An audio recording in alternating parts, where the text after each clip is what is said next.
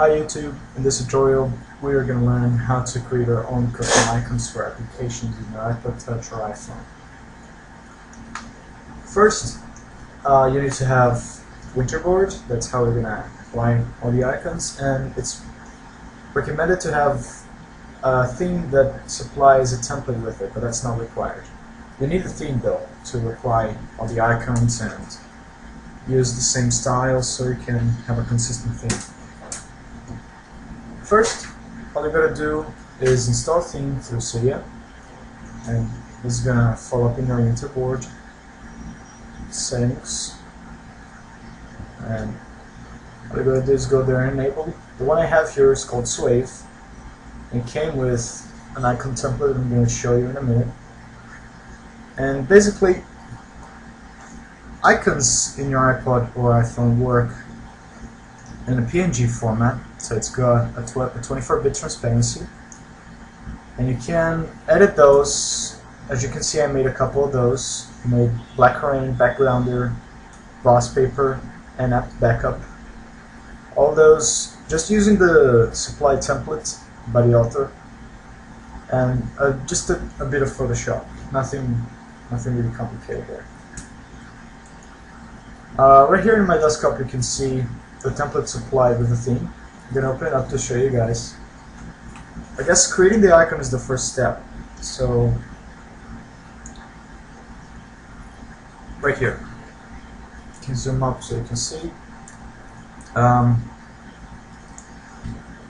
supplied theme, the supplied template has quite a few colors of buttons and a couple effects you can add, bordered icons, or whatever you think, calendar style, contacts, notes. So you gotta use your creativity here to fill in the blanks you have from any theme you just happen to install and see that it doesn't have that icon you're looking for in your apps.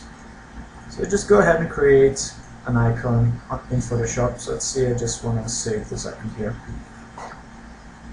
If you want to save the PSD version, that's fine, but the one that's going into your iPod is a PNG version, like I said.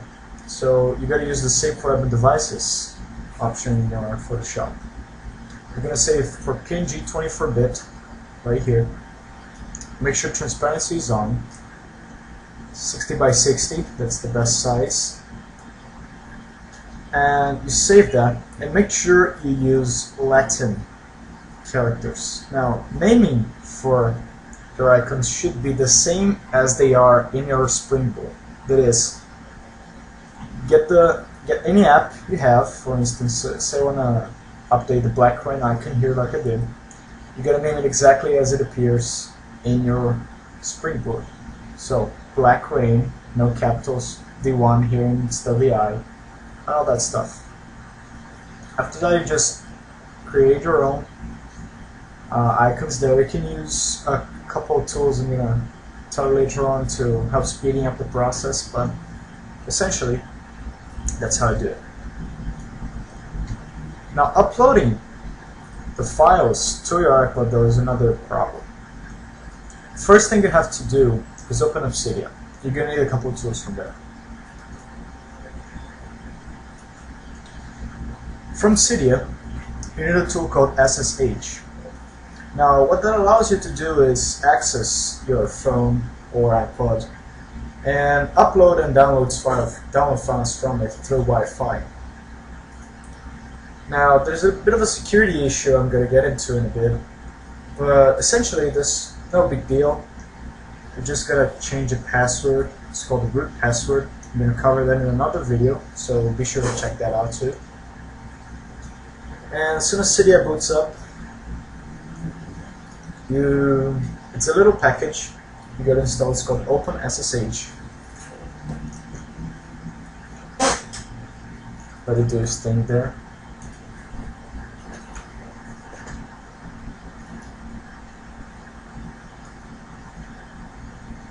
Along with the SSH, there's another plugin I'm going to show you in a bit. It's called SBSettings. It's that thing there. It allows you to toggle SSH on and off, so it's really useful. So you don't have to go into the settings and stuff. You just swipe in your status bar. Then it boots up. You can use Spring or reboot your phone right from here. You can have an old custom dock inside this application. It's very useful. Okay, so the Cydia loaded up. Now go to search and just type in SSH.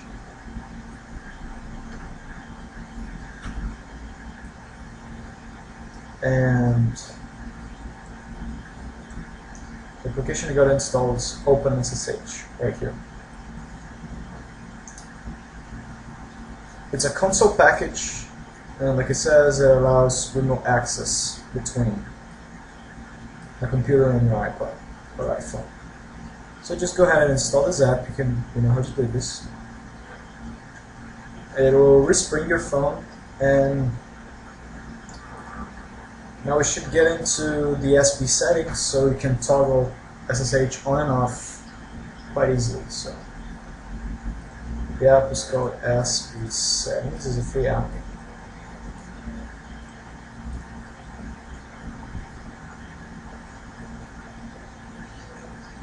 Search and where is it?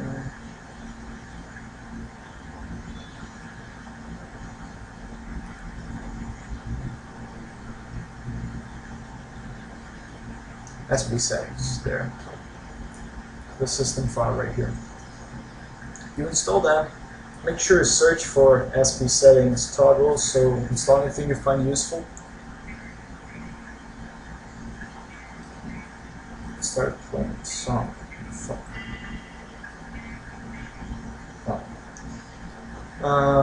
Make sure you install everything you find useful. Now you installed SBSettings, you can quit Cydia. It's fine, just one button there. And make sure SSH is enabled, like that. Make sure it's on. Oh, again, to enter SBSettings, you just have to swipe. Let me do it here in this. See my cursor here? Swipe right, and it opens up. Right? Okay. Make sure you take notes of this number here, your Wi-Fi IP address.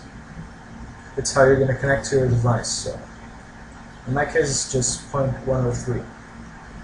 So get here and I run. If you don't have this program here installed, just Google. It's a free app. You can get it from Google, code if I'm not mistaken. It's called WinSCP. It's a great free program. A link will be on the info for this video later on. So you just get a host name, and you type in the IP address you just entered. You just looked at the SBSettings thing there. And for username, you write root and password. If you did not change your root password, this should be all fine. In my case, I did change it, so it's not all fine. And this is the correct port. Make sure you use SCP as the file protocol. I'll log in. And boom. That is your phone on the right side. And this is your computer. So you can change files, exchange, copy, paste, whatever you want. So, to find your theme, you go to stash. First you get to the var. It's root private var folder. Then go to stash, themes. It's going to be themes dot whatever string here. It's a random string apparently. And you find a theme you installed. In my case, it's swave.theme. It's a folder, so open it up. Now, if the author supplies a template, this is where it should be. So you can drag it up and copy.